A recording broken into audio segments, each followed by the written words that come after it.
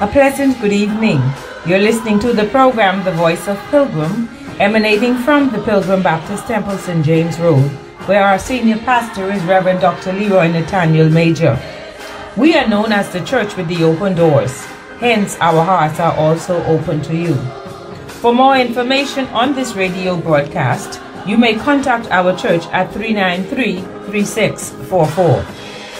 Sponsors for this radio broadcast are Telecom Bahamas Limited, 376-8999, Easy Trucking at 357-4394, B.O.S. Martin's Trucking 436-8189, and the Craft Shack, Wolf Road opposite the Windsor Park at 829-7412, and also the fine members of the Pilgrim Baptist Temple.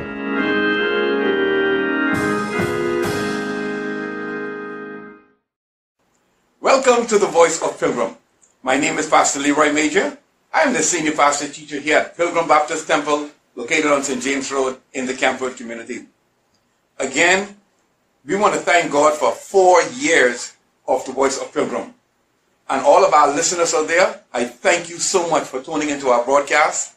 You have called, you have sent notes saying how much of a blessing this broadcast has been to you. Now that we are going into our 4th season, we're going to change our format. We're going to bring this radio program, or this program, in a form of a biblical talk show. We have 2 new hosts, Brother Travis Hall and Mr. Kenrick Curtis. These 2 young men will take this program to another level. And so with that, I take this and I turn this over to our new host. God bless you. Good evening. Welcome to the Voice of Pilgrim. I'm Travis Hall. And my name is Minister Kenrick Curtis. Tonight, our topic is 2021. Our show is Bible-based. So our scripture reference tonight is Psalm 18, verse 2. And it reads, "The Lord is my rock and my fortress and my deliverer, my God, my strength, in whom I will trust, my buckler and the horn of my salvation, and my high tower." You have already met our first guest, Pastor Major, our second guest, Minister Sabrina. Good evening. Pastor Major, due to the pandemic, what do you see the vision of Pilgrim and the nation moving forward? Well, when you take a look at 2020 and compare it with 2021, the word that comes to me is recovery. We have lost so much in 2020. A lot of lives, a lot of jobs, a lot of people lost their dignity. And the year 2021 is a year of recovery, not only for our church, but recovery for our nation. Because we went through so much. And I believe that this is a year that we just got to press and just recover. Because when it comes to recovery, Brother Travis, there is a process, you know. I can think of a scripture verse where the Bible tells us in Proverbs chapter 3, verse 5 and 6, where we have to trust God. So if we're going to recover anything in this season because of what we lost last year, we have to truly trust God. And the Bible tells us, trust in the Lord with all your heart. You understand? Not halfway. You got to trust Him with all your heart. And as long as you trust God with all your heart, the Bible tells us that He will direct our paths. Okay? And so the word for our church and the word for this country should be recovery. And recovery is we go after. We go after what we have lost. And in doing that, we must now put our focus in our God, who says if we come believing in faith, He would grant us. And we know we've lost some stuff. The only things I believe we won't recover is a lost family member or a lost soul. But things, items, whatever we've lost, when it's personal items, I believe that if we go to God in faith believing, God will grant us the blessings that we had before. I believe it will come in a more abundant blessing in this year. 2021 is the year of recovery and the year of blessings.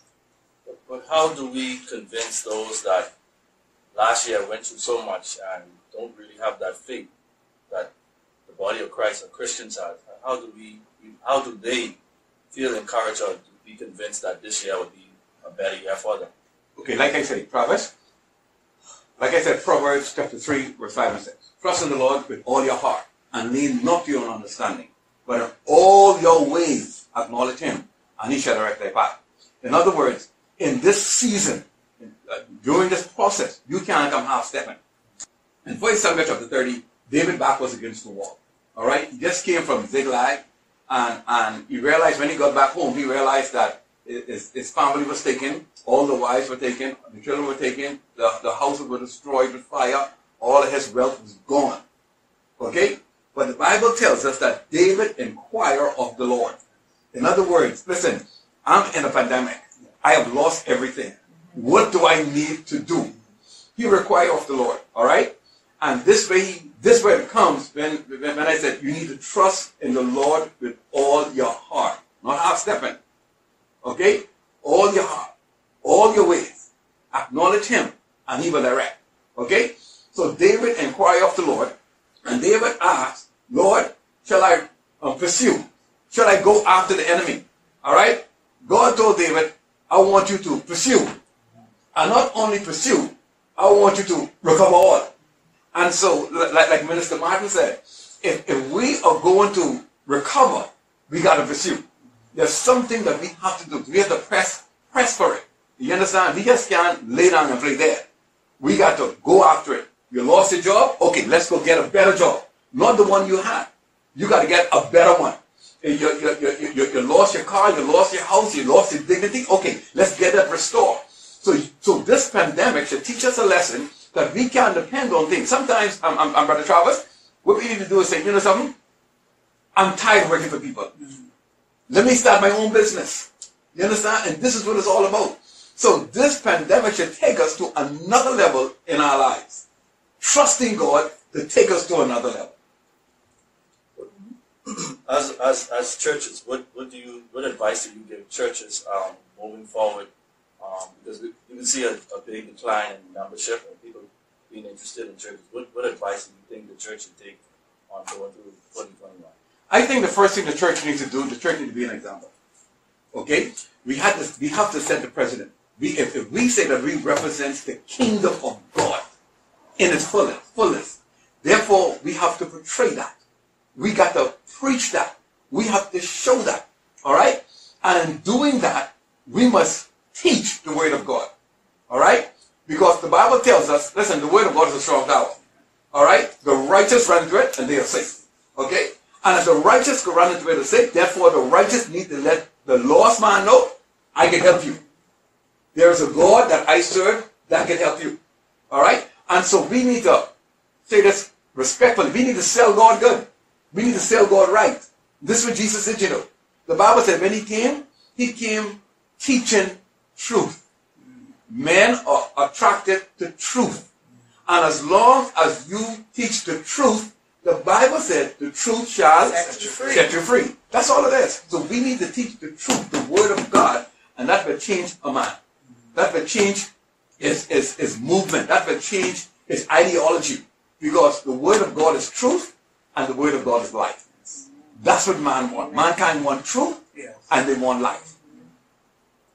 This question can go for you, though. What about the sinners, the people, the outsiders? What about them? What if they're so scarred from the church because of past experiences for our church homes it was too, and they don't even want to give God a try anymore? What advice do you give them in regards of having a bad experience trying out different churches before in the past? Well, for us who name the name of Christ, first and foremost, we must live a life where we portray Christ, where others will see Jesus on the inside of us. We demonstrate Christ. And if we live that life of Christ, no one can come point a finger in our face and say, well, we're not doing what we've been mandated to do. We are known by, okay, we are our Father's children. And so if we are serving the Father and the devil, then we portray the devil's standard. But if we are serving God, then we're portraying God's standard. And God's standard is life everlasting. And so if we live this good, godly life in the front of persons who are unsaved, those persons should be drawn to Christ by our lifestyle, our life living. But if we live a double standard life, then we are causing persons to wonder, well, if I'm going to serve God or I'm going to serve the devil, because I'm watching Sister Sabrina and she has a style over there on today, and tomorrow she has another style. I'm watching Brother Kendrick and he has another style. What do? We must follow the leading of Christ. And he left us his commandments. That is our daily guideline. There are 10 commandments, and those are what we supposed to be living when we want to cause others to follow Christ. Our life living should be one that we live daily and cause persons to come to Christ. And can I add something to that? Listen, the bottom line is Jesus is the answer. All right? That's it. Point blank. So a lost man gets scarred by a Christian. All right? So the first thing we need to understand is we need to establish the spirit of forgiveness. Forgiveness really and truly comes from Jesus Christ. So if this person come face to face and acknowledge Jesus Christ, trust Jesus Christ as Lord and personal Savior, then that spirit of forgiveness will kick in. Because he realized, something, that person is flesh. We all have sinned, we all have fallen short. Okay? Not one of us are perfect. But all of us could forgive. And so if we really as individuals learn how to forgive, and our life will be better. And the persons around us lives will be better. Well, Jesus said, point blank, man, if you don't forgive your brother, your daddy can't forgive you. That's the bottom line. So that's what we need to focus on. Pastor Major, I love that concept you gave just now about forgiveness, because I think as flesh, that's one of our hardest things to do is to forgive. Back to the reference Travis gave, saying that sometimes we do get scarred from the church, and we love to call it church hurt. But if we go on our jaw and they hurt us, we still go back there. So as humans, even as Christ-like, we can say, God, help me to forgive the person and to move forward. Yes. Because by moving forward and forgiving, I'm pleasing you. Yes. So as Christians, our big mandate is to please God. Forget it, even though it's hard, but like the Bible says, consider not the things of old. Forget the former things, nor consider things of old. That's prayer. Now, so let's say, what? Okay, if I offended you, forgive me. But as I forgive you, and let's move forward. So I love that concept you gave just now. And to be honest, that is one of the hindrance of the church. If you don't forgive, we hate to forgive people, Okay, so what about people who, they have the saying, they go to God for themselves, right? What about those who want to seek Him themselves without using the church? How do they pray? Because a lot of people think they know how to pray. What way you would say is the right way to pray? Okay, there's no right and there's no wrong way when it comes to prayer. Prayer is literally communicating with God. But this, I must say, everyone needs the church. Because the Bible tells us, not forsaking the assembly of ourselves together as a matter of some is, but exhorting one another. So much the more as you see the day approaching. Okay? A person don't have to come to church to get saved. You can get saved anywhere because God is anywhere. But for fellowship and for strength and for encouragement, the Bible encourages us to come and assemble. Okay? The word church is really called ecclesia, the called ones, the selected ones. Which means that God literally calls you out of a pack and have you set or separated. And that's why He calls us a peculiar people. He calls us a holy generation. He calls us royal priesthood. Because we are totally different. He called us out. And because He called us out, He wants us to be this unified body who are to sing His praises, to declare His word, and to show others how to live. So, I agree with you that you don't need to come to church to get saved. But when you get saved, you should come to church. Because you have a role to play in the church, in the body of Christ. You have a role to play. Well, that's a good point, but I meant on the more prayer life. For someone who never prayed before, who never really know how to pray, how do they pray for the first time? They say they want to go to God and for themselves. They said they're at home, they're ready to give their life. They want to say a prayer. Which way, if they don't know how to, what way do you think would be the right way? Like how they should go in private? Should they say it out loud? Should they say it in their spirit? Like what method? Okay. Because a lot of people Okay. a lot of people feel like if they say it out loud or they shout, they might be heard, or what way, The prayer model is the Our Father prayer. He had left that there for us. But the prayer to salvation, I believe, is as simple as ABC. To accept the Lord, to believe in Him, and to confess Him. You go to Father God, I come in no other name but the name of Jesus the Christ. I accept you as my Lord and Master. I believe that you are the Christ who died for me. And I now confess you as my Lord and Master. It's as simple as that.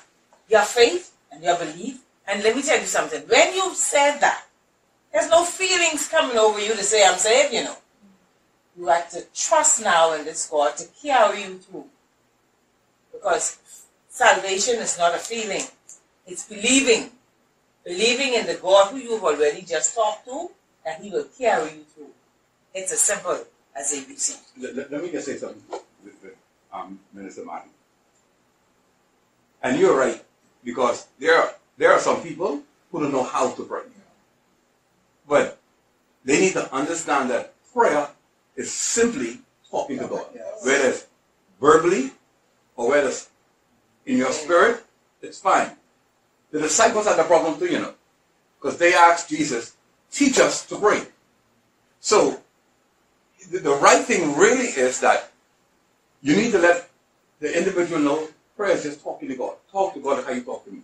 All right? But when that person grow more spiritually, okay, then his prayer method will change. You see what I mean? So the more he hang around people who pray, his method will change. But literally, it's just, you could pray with your mouth closed. You could pray in your mind, because God will read your mind. But again, like what you said, a lot of people don't know how. You see? So there's nothing hard about prayer, just literally communicating with God. Well, a lot of people still, you're right, a lot of people still have those questions about how to pray. But I think another thing with Christians too, I got a lot of Christians, when they pray, they feel like they don't get answers. And I think the challenge with that is because we pray, but we don't give God time to talk. So that's a time to meditate as a Christian, to now hear. Yes. You just talk to me now. Just like a conversation, we talk, I let you talk, now you listen. I listen, vice versa. What encouragement you could give people who have lost everything last year, I think what encouragement is that, like I said earlier, we got to talk about recovery. You didn't get everything one shot. It happened over a period of time. And if you put your faith and confidence in God, God will restore it. But the beauty about it is, He will give it to you double. And the person that comes to mind is Lot. He lost everything, every single thing. But the Bible tells us he held on to his integrity. All right? Job even get to a point. Job even get to a point where he said, though he slay me, yet will I trust him. And you know what he's saying? I don't care how bad I get. He can even kill me. But in killing me, I'm going to trust him going down. And the Bible, God looked at that and saw Job's faith. And because of that, God said, I got to give this man double. God was literally bragging on Job's action, bragging on Job's response, bragging on Job's faith, bragging on Job's confidence. Because whatever the devil hit Job with, Job still praised God. And God said, I got to give this man double. And so anyone who lost whatever they have during this pandemic, just like how Job put his faith and trust in God, you put your faith and trust in God. If God could give it to you then, God could give it to you now. Pastor Major, I believe too that that's where the body of Christ really is going wrong, because our faith is not grounded where it is, especially after this pandemic. Because there were some who lost jobs and some who lost family members and who they mostly lost everything. So right now they're saying, what I've been through in 2020, how am I supposed to recover? But like you say, it's where your faith lies. Once you put it in God, once you truly trust God that He is a restorer to those who seek Him, He'll give it back to you. So, Minister Martin, I have a question for you. Based on what Pastor Major says, the scripture says, faith comes by hearing, and hearing the word of God. What happened to those who don't come to church and who's not hearing the word? But Minister K, this is why we have this same type of program, The Voice of Pilgrim. This is our 4th year now, and we've been reaching out to communities at large, more so the world. Because this program, if we get it radio, taped, email, it is shipped out sometime to family members. So this is all over. We have persons tuning in to the radio stations, and more so now. We are going to a broader span. We are going now to Facebook and I guess Instagram and YouTube and whatever else. So the word is getting out there. Still radio, and so the word is being preached all over. So they have no excuse when it comes to getting the word of God. The word is being disseminated out in every which way we can. I hear you guys are speaking a lot about faith. And you said, Pastor, that the word gives people faith, right? I think that's what you said about the word encourage people, so that gives them faith. It increases the faith. So what advice you can say the Bible tells you about pandemics? So how people can have faith during a pandemic? Well, when it comes to pandemic is just literally in the Bible a disease. Famine is the pandemic. And God, He keeps His people in famine. He keeps His people during pestilence. If you think of children of Israel in the land of Egypt, through all they went through, God said, okay, I'm going to send an angel, but I want you to secure yourself, because the blood of Jesus, the blood of the Lamb has to be applied to the door.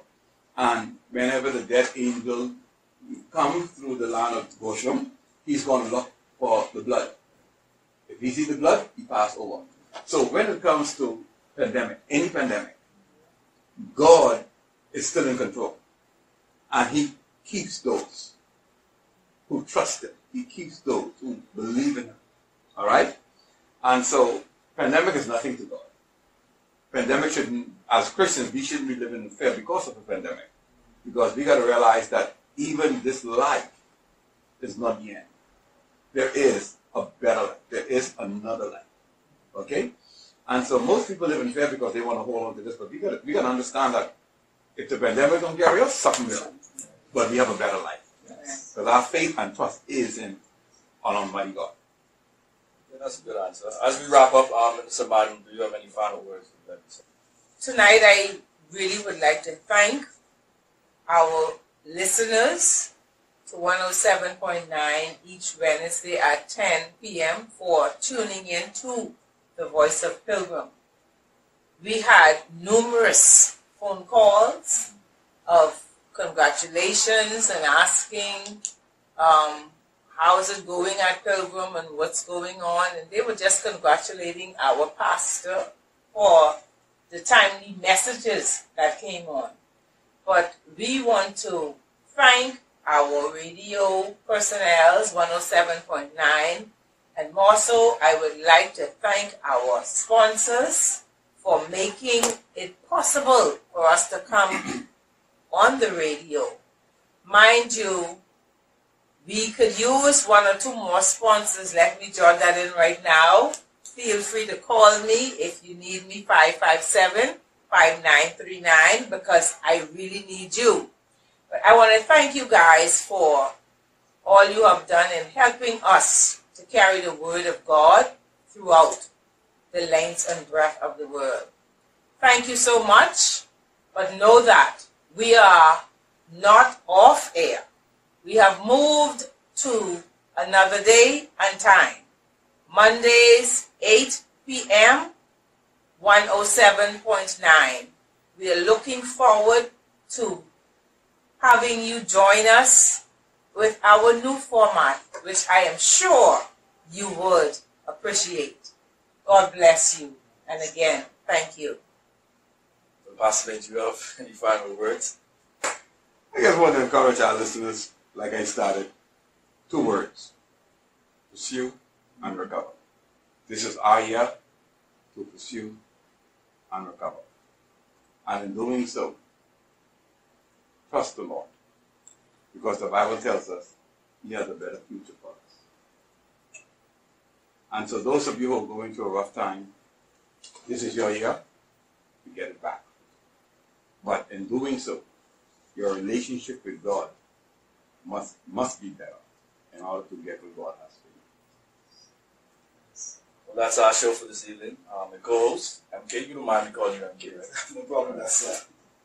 We thank you guys for listening, and we ask you to please tune in on next week, Monday, where our guest will be Minister George Rogers and Sister Anishka Pauly, 2 financial experts who will be talking about recovering from 2020. So we ask you, please tune in for an exciting show.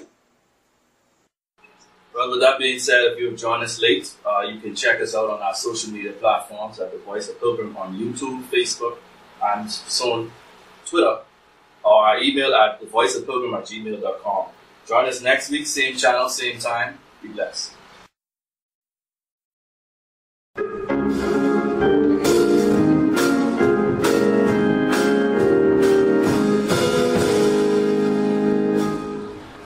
Thank you for listening to The Voice of Pilgrim, which was brought to you by Jonah Telecom Bahamas Limited, 376-8999. They install and maintain telecommunication towers from Bimini and Grand Bahama in the north to Inagua in the south to ensure clear, continuous cellular service throughout the Bahamas. Easy Trucking, 357-4394. They specialize in flatbed and container deliveries and 20 to 40 foot chassis rentals. They make trucking easy with over 24 years of experience in the heavy hauling business. B.O.S. Martin's Trucking, 436-8189. For moving, picking up, and delivering items, B.O.S. Martin's Trucking offers professional courtesy service. For all your everyday trucking needs, give them a call. The Craft Shack, Wolf Road opposite Windsor Park, 329-7412. Specializing in Junkanoo and Carnival supplies, balloons and party supplies, hats, fascinators, and jewelry making items. They supply the items, tools, and decorations for all your craft needs. And also, the fine members of Pilgrim Baptist Temple. Tune in next week, same time, same station, where we will be happy to bring you another broadcast of The Voice of Pilgrim. God bless you and have a wonderful evening.